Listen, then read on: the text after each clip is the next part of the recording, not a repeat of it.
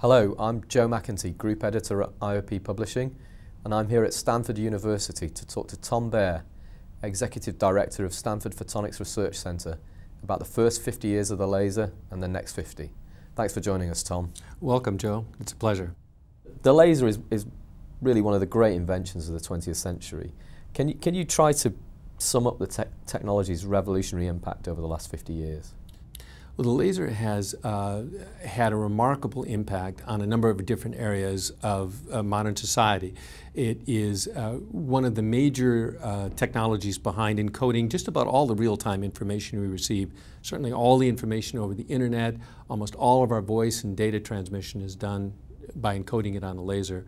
When you think of DVDs and CDs or videos and audio information, that's all both using a laser to print the DVD and CD as well as to read it and to be able to listen to it and enjoy it. So essentially all of the information we receive is in some way involved with, has been encoded on a laser beam. Lasers are used in our manufacturing, our airplanes and automobiles. They cut the sheet metal, they weld it, they make the parts that are parts of jet engines, components in jet engines and our automobiles. They heat treat the metals, they cut our clothes, they process our food. And when you think of it, almost all of our commerce these days is barcoded. That's all read by lasers. And even when you order something over the internet, that particular information is transferred to you by a laser. So almost all of our commerce today is in some way enabled by laser technology. Tom, you're one of the main movers behind LaserFest, a year-long outreach event to mark the 50th anniversary since the first demonstration of the laser. Can you tell me more about the goals of this initiative?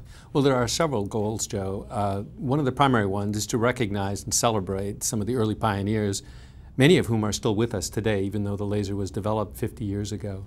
So part of the motivation for LaserFest is to take advantage of this opportunity to recognize and celebrate this major innovation.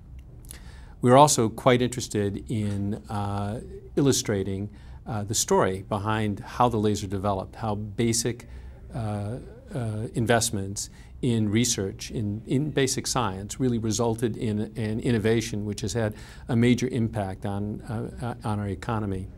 And then to show to the general public how the laser is kind of an invisible wheel. It is an integral part of our daily lives in many ways that people don't recognize and they just take for granted today. So, as the head of Stanford Photonics Research Center, Tom, you're known as a big advocate of multidisciplinary science. Why are multidisciplinarians the future of laser science and technology?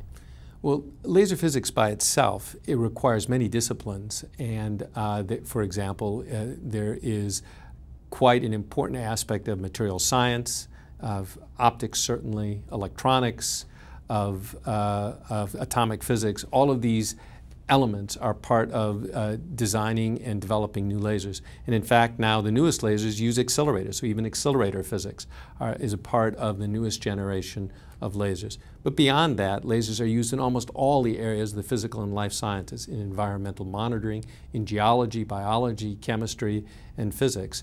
Lasers are a part of these, integral part of these disciplines. And to use lasers in spectroscopy in these disciplines often requires a multidisciplinary team.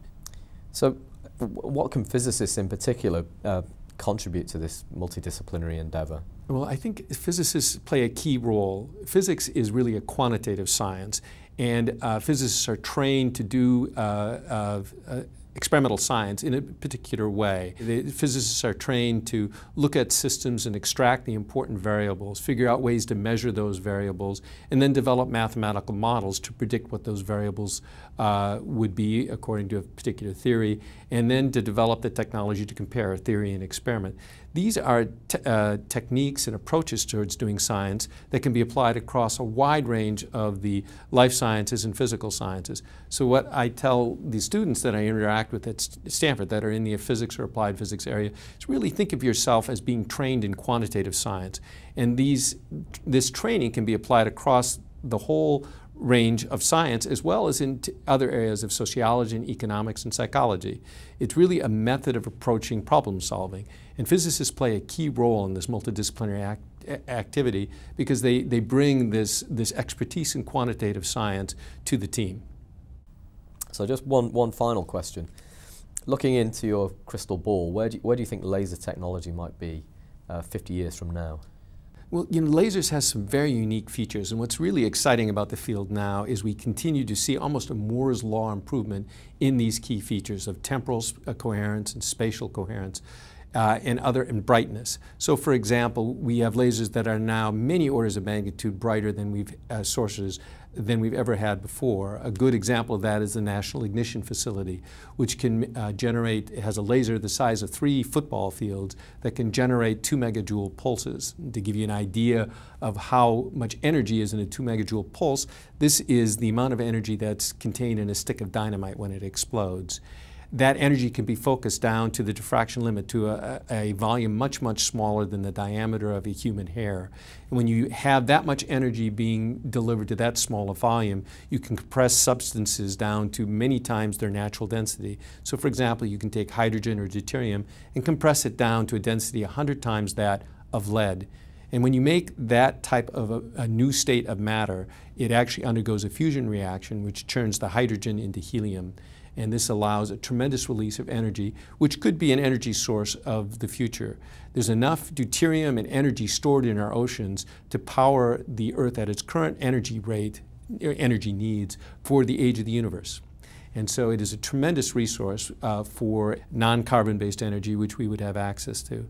Lasers are also known because you can focus them very tightly, and you can utilize this property of a laser, for example, to encode information on a magnetic disk to a much greater density than you can today. So rather than terabytes on a magnetic disk, we will be able to put petabytes on a disk. To give you an idea, if you have a petabyte in your PC, you could store all of the movies that have ever been produced on your PC at high definition, on the hard disk in your PC. Another property of lasers is their temporal coherence. They are very precise clocks. They are so precise that we should be able to detect the drift of fundamental constants like the fine structure constant that determine the properties of the electromagnetic field, or the gravitational constant that determine the properties of gravity. As the universe expands, we expect these constants may slowly change as the space-time environment around the Earth changes. We should be able to measure the slow drift in these constants using these very precise clocks. So there is a tremendous capability that is inherent in the laser technology that keeps growing and growing, and we expect this evolution of the technology to continue over this next several decades.